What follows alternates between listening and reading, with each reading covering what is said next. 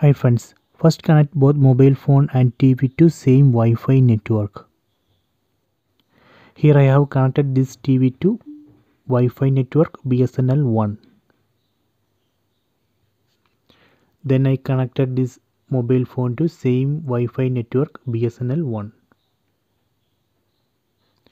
Then in mobile phone open Google Play Store, then install Google Home app, then login with Google ID. Then in TV enable Chromecast if TV supports Chromecast. This TV supports Chromecast, so let me enable it. So here we need to select always.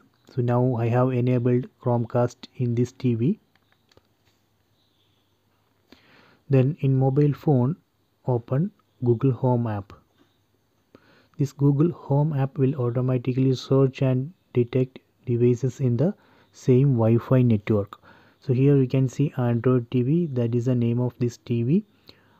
Tap on this, then tap on cast my screen, tap on cast my screen, then tap on cast screen, then tap on start now.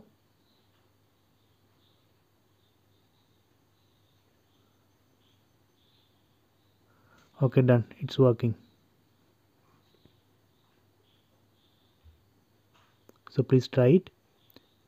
So if you want to switch it to full screen, you can enable screen rotation on mobile phone, then just to rotate the phone. That way we can switch display to full screen.